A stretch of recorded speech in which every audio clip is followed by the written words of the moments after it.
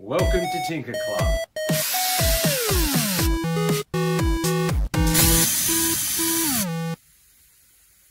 Welcome to the kitchen for today's Steam Club. Today we're going to be making Play-Dough. That's right, that squishy, soft goodness that you like to have so much fun with. Now, first things first, before we get started, make sure you ask Mum and Dad to help you. Make sure you're asking Mum and Dad to help you with the ingredients, pour the ingredients, and being safe around the kitchen. We won't be using any knives today, and we won't be using anything that's hot. So you'll be able to be hands-on, do a lot of things, but please make sure you still ask your parents for permission. Okay, let's get started. First things first, we need to clean down our bench so we have a nice, clean working area. And then we're going to collect all our ingredients. You are going to need a cup of flour, half a cup of table salt, half a cup of water, half a tablespoon of oil, and a food coloring of your choice. Well, that brings Steam Club to a close for today. I hope you've had a wonderful time making and playing with your Play-Doh. I can't wait to see the things that you've built. Have a great day. See you next time. Bye. Once we have all our ingredients ready, it's time to get mixing. First of all, take your salt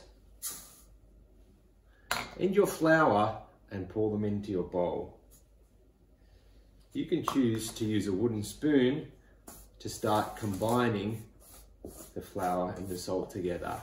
Or if you'd like to get messy already, you can start to use your hands.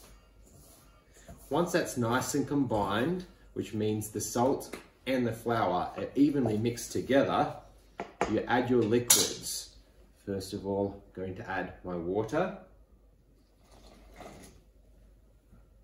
my oil,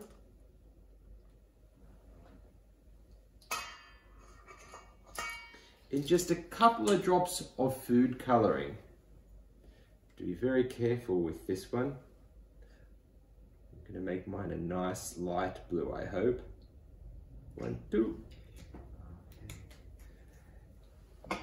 And then now it's time to get mixing. It'll take a little bit of time to mix and come together, but we're going to have a Play-Doh that is going to be so much fun to play with. I wonder what things you're going to make with your Play-Doh. With mine blue, maybe I can make a blueberry. Now, as you can see, it started to come together and it's not mixing very well with my stirrer. So I'm going to get my hands in and start to get messy. It's kneading, just a bit like kneading bread. I'm going to knead it all so it comes together nice and smoothly.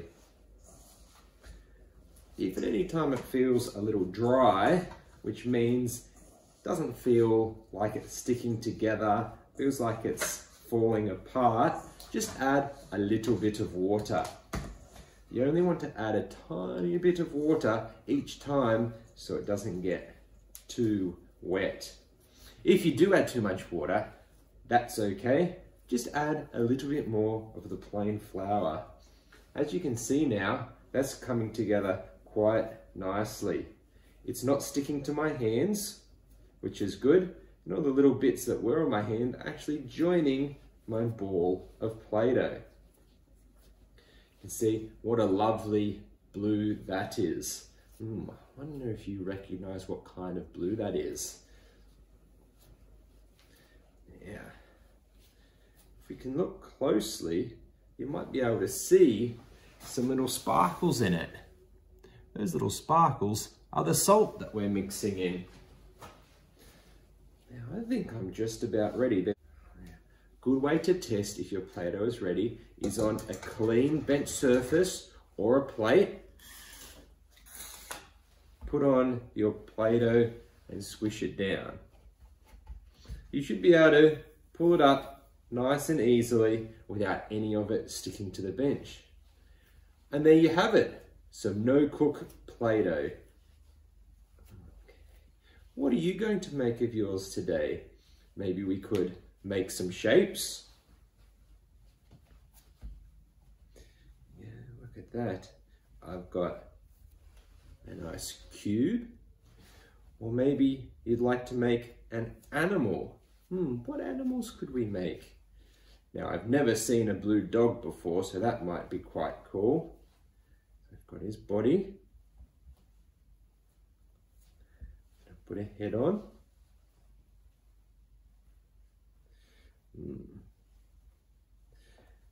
A tail? Do you think we can make a tail stick up in the air?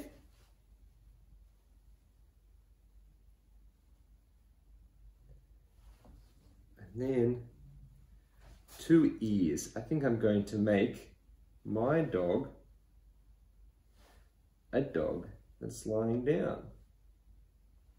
There you go. And there's my dog, all sitting, resting up in the sun on a nice winter's day. Here's a little monster truck that I've built out of my Play-Doh. When you finish building out of your Play-Doh, why don't you take a photo and share it online so all your friends can see what you're doing too. Now, if you want more Play-Doh, you can just double the recipe. That means you put in twice as much ingredients. So instead of 1 cup of flour, put in 2. Instead of half a cup of salt, you put in a whole cup of salt. Double your oil to a teaspoon of oil and your water to 1 cup of water. You can adjust your food coloring as you like. If you want multiple colors, mix it together in your bowl. Mix it together in your bowl without the food coloring. Then split it into 2 halves and you can mix some food coloring into each half. I hope you have lots of fun playing with your Play-Doh. When you're finished, get a Ziploc bag or a plastic container and put your Play-Doh in there so it doesn't dry out. It's ready for next time. Well, I hope you have a lot of fun making your Play-Doh. Tune in next time for the next Steam Club. Bye for now.